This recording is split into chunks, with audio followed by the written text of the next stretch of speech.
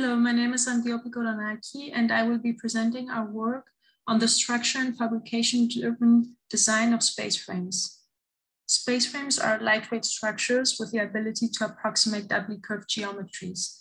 And of course, the challenge in designing them efficiently lies in the layout of their members and in its optimization in order to minimize mass and to minimize geometrical variability in order to facilitate the fabrication and construction process.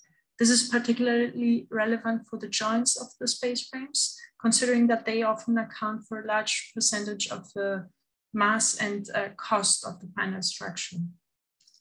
Of course, both of these topics have been studied in literature, with layout optimization methods being developed to minimize the material mass and geometry optimization methods being developed to minimize fabrication complexity.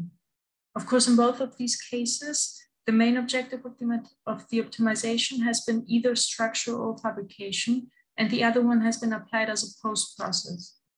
So building on this, the goal of this study is to develop a novel framework for the design of space frames that performs a simultaneous multi-objective optimization to minimize material volume and fabrication complexity, so geometrical variability. This is achieved through a series of illustrative examples that aim to explore the relationship between the geometry and the respective fabrication and structure requirements. So initially, a parabolic surface is designed to generate a series of doubly curved surfaces. The top layer of the space frame is designed through the projection of the subdivided pyramid faces, as shown in the figure here. And then the parameters of the parabola are changed in order to create 9 different configurations of doubly curved surfaces. The bottom layer of the surface is formed by the hexagonal dual of the top layer, and the depth is assigned through the use of a controlled surface. This allows us to reduce the number of variables that we're using and in effect reduce the design space of the solutions. In the optimization process, the main objectives are the reduction of the material volume and the joint clusters. Circular solid sections are assumed for the structure, and the top layers remain fixed during the optimization, while the bottom layer vertices can move along the surface normal. This process was applied for all the 9 different surface variable configurations that we saw. And looking at the results, we can see that there's a high diversity in the generated solutions. Overall, surfaces in the bottom row, which have a higher curvature, seem to perform better, and with the results being more clustered, while surfaces in which the ratio of the ellipse and the inclination angle is higher tend to have more dispersed results. 2 of these configurations are studied in more detail. And we can see in the first one, which has a circular base, that despite the diversity of the results, the higher performing configurations, they all have a uniform depth, which is what was expected given the embedded symmetry of the starting geometry.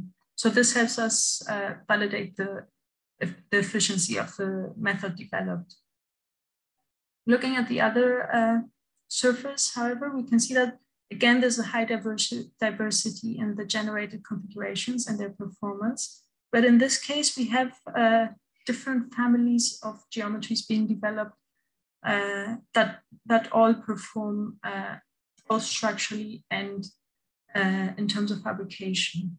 So in this case, the designer can choose which type of structural depth works better for the specific project and remain sure that the selected configuration still performs well for structure and fabrication.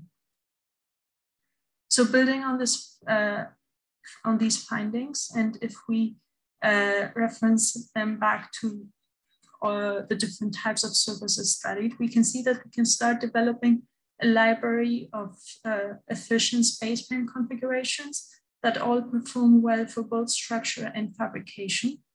And this enables the designer to do a performance-based exploration of the design space, so they can select the appropriate solution that works best for their project, and still remain sure that it performs well, both structurally and for fabrication reasons.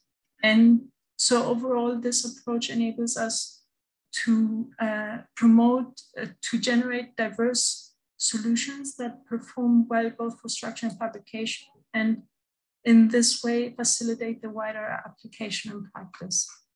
Thank you very much.